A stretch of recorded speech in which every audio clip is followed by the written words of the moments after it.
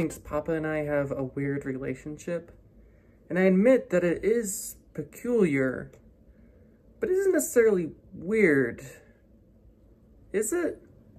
I mean, I don't know the relationship between most people and their grandfather-in-law. I guess most people don't have much of a relationship with them, but I don't know. We just kind of work well together. We're good at keeping each other from getting stressed and having someone to hang out with, and both of us would be pretty lonely without the other one, so...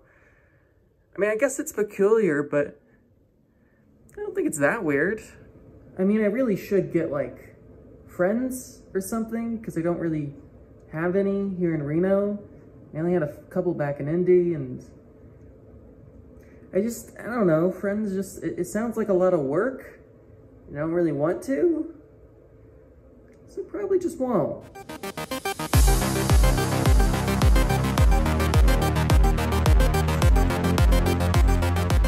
Papa and I just went to breakfast in a strip mall, which I wasn't sure if it'd be any good, but it was actually pretty okay.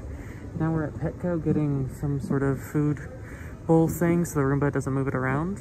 I think it should work, probably.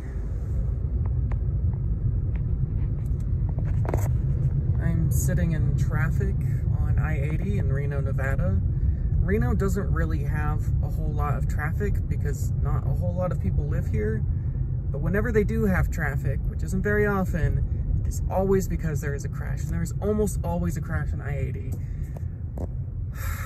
And the thing is there's really not another way to get through this city, because the way the roads are built, there's a lot of one-ways and the roads just in for no reason. The city doesn't make any sense. It was not built correctly. And it's just... Look, the reason there's so many crashes is because for some gosh darn reason, no one learned how to drive in this state. I mean, it's literally some of the worst driving I've ever been in my entire life. It's worse than Denver, Colorado. It's worse than San Francisco. It's worse than Boston. I mean, I've literally driven in almost every state in the country. And here in Reno, they have the worst drivers. Very nice people, very kind people. It's a very nice place, but just the worst drivers. And it's just...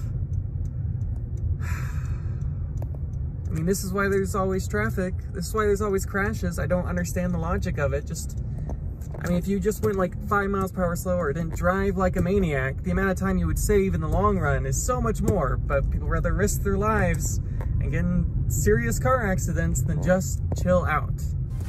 People of Reno, drivers of Reno, please just chill.